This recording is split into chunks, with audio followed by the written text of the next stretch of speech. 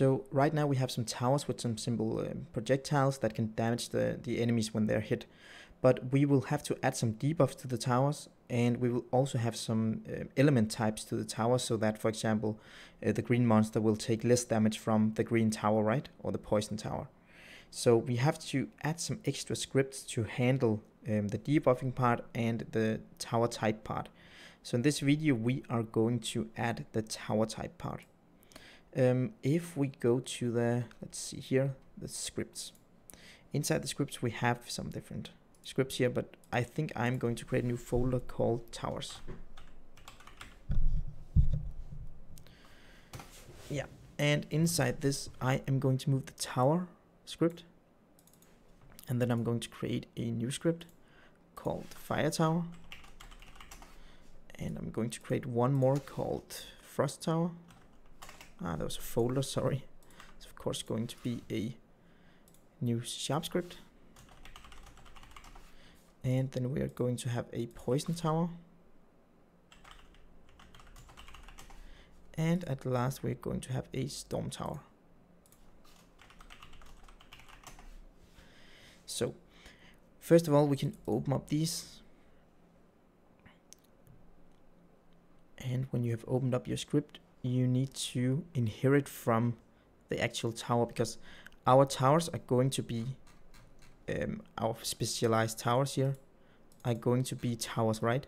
So instead of inheriting from mono behavior, they're going to inherit from the tower script here, because the tower script has lots of information in it, or stats in it. It has projectile type, it has an animator and damage and all that, and I don't want to write the same code over and over again for every single tower. So to avoid writing all the code we have here for every single tower type, we can actually make a generalization and say that our fire tower is a tower. So now the fire tower has all the functionality that the actual tower has. Here. So now it has all this functionality here. When we have done that, we need to do the same for our storm tower and for the other tower. So let's just replace mono behavior with tower everywhere. There we go. So now all our towers are of type tower. Right now we can just delete start and go to the frost tower and delete start, because we don't need any functionality right now. We're gonna add some in a second. And the tower has already its start and everything, so that's fine. If we save this, and there's one more thing we need to do, because right now we don't want to be able to have a tower as a simple tower in our game. We want a fire tower, a frost tower, poison tower, or a storm tower, right? So the fact that we can actually have a tower, if we go to prefabs and select our towers and fire tower here, you'll see that we have a tower script here. We don't want to be able to do that. We would like to have a fire tower script on this one instead, because we're going to make some specialized behavior at some point, so the fire tower has a debuff with a dot on it or something. So the fire tower, the tower here needs to be removed, and to make sure that we don't place a tower script anywhere in our game by mistake, we can go to the script here and say that this tower class here is abstract, so public abstract class. When something is abstract, it means that it can't exist on its own anymore. You can't put the script on anything in Unity, but it can be used for inheriting behavior. So you put a lot of behavior in the script that other classes can inherit and expand.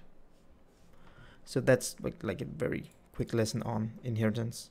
So if we save here, you'll see that there's a problem here. It actually says there's something wrong here with the tower debuff, right? The associated script cannot be loaded because it is a abstract class. So instead of having the tower script here, we will have to select the fire and write fire, and then select the fire tower script, and then go to the frost tower and select the frost tower script, and the poison tower and select the poison tower script,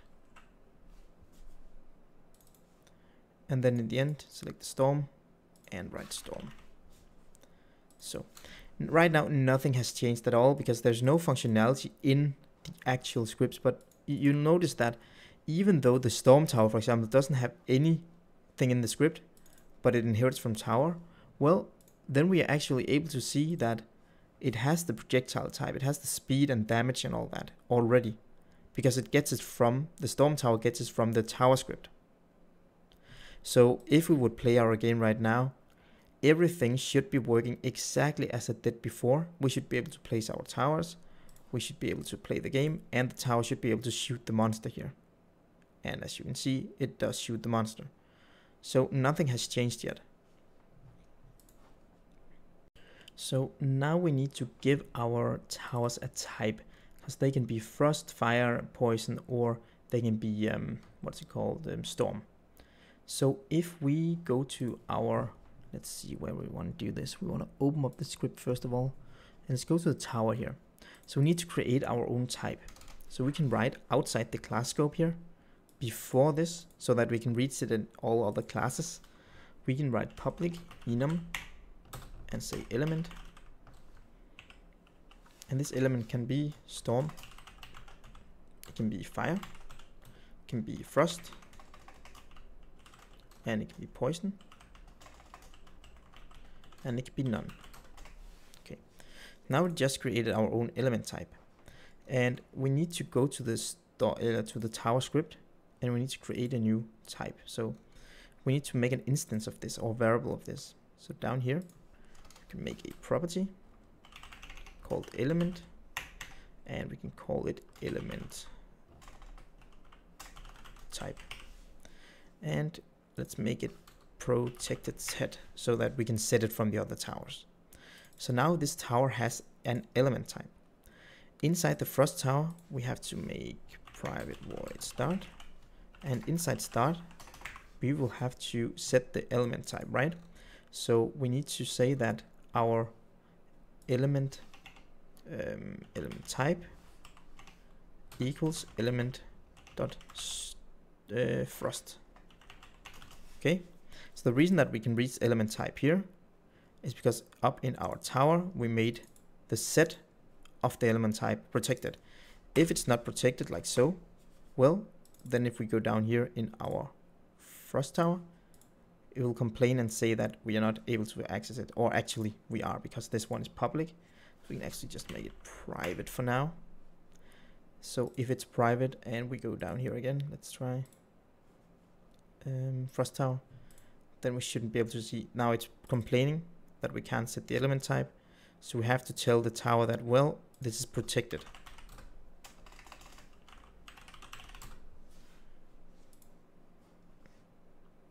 And this one is public. There we go.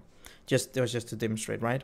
But we need this public because we need to get the element type at some point, but we don't want to expose the ability to set the element type from outside, so that a monster, for example, can tell a tower that it should be another type, right? So we make it public so that we can get it, so the monster can check what kind of type it just got hit by, and we make this one protected so that the tower itself can set its own type. So this is frost. If we copy and paste this into the others, we can set this one to poison, and we can go to the storm tower and set it to storm, and then we can go to the fire tower here and set it to fire. So now they all have their own type. So this element type here needs to be passed on to the projectile at some point, so that when a projectile hits a monster, the monster can check what it just got hit by, right? Because the way I've made it is that if a fire monster gets hit by a fireball, it will take less and less damage the more it gets hit, right? So first time it takes full damage maybe, next time it takes half damage, and then next time it's like half the half. So we keep reducing the damage it takes when it's hit by its own element. So for example, a purple monster will take less damage from a storm tower, for example. Yes, so we need to give this to the projectile so that it can use this. So go to the projectile, we can make a variable private element, call it element type. So this is its own element, the projectile's element type. We need to set the element type by saying this dot element type equals parent dot element type. So now we have just set the projectile's element type, because the tower, which is a parent, has an element type, and we're going to pass it on to the actual projectile now. So now the projectile has its element type, but the monster doesn't know about the element type yet. So inside the monster's on trigger enter, I guess, or take damage. We have a take damage somewhere. There we go. We need to make sure that the monster knows what it just got hit by. So we're going to make an element called damage source. So the monster's take damage function tells it how much damage to take and tells it what it was just hit by. And if the monster is hit by its own type, it will reduce the damage taken. So the monster also needs a type. So if we go up here, we need to set an element type for our monster. So let's just do that. Yeah, let's just do it here. Make a private element type, and let's serialize this field. So now we have an element type, and if we save this and jump into Unity and go to our prefabs and monsters and select the blue monster, for example, we will see in a minute when it updates. Oh wait, we'll have to fix the compiler errors first. So take damage doesn't take an element type right now inside projectile. So we have to tell the take damage function, because we just said, well, the monsters take damage function, let's see what it is. Here, the monsters take damage function needs an element type. And right now, we are not telling it what kind of element it needs to take, because it takes the damage, which is this part here, but we've never given it this part. So we need to say projectile element type. So now everything is fine. We save, jump into Unity, wait for this to be fixed, and find the prefabs and the monster. And let's see, it has an element type called storm. Okay, well, the blue monster isn't a storm monster, it's a frost monster. So select it as frost. Green monster is a poison monster. Purple monster is a storm. And red monster is a fire monster. Okay, so now we have set the correct type on every single monster here. Now that we've set the type, we can go back, and inside the where we take damage, we will have to write some code so that we can actually take the correct damage. Let's see, we need to do something about the type. So we are going to say, if we are active, we say if our damage source, DMG source, is equal to the element type. Okay, so if the damage source here, whatever we're taking damage from, is equal to the monster's element type, then we say damage equals damage divided by some kind of value, right?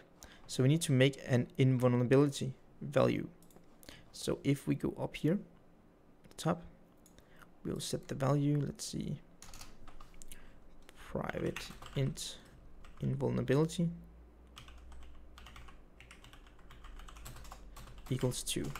So it will take half damage from its own type from out of the gate.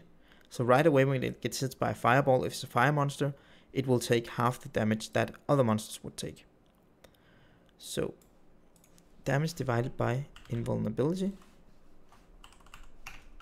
and then we say invulnerability plus plus, then we add 1 to it, and down here we simply just reduce the health, right? So this is all we need to make sure that the monsters doesn't take too much damage.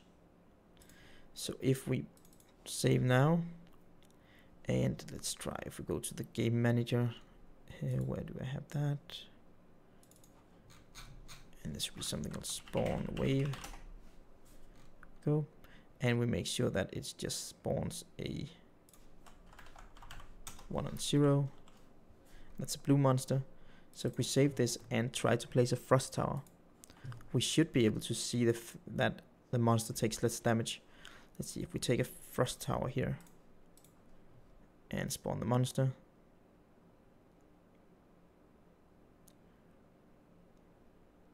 and you can see it doesn't take that much damage, right?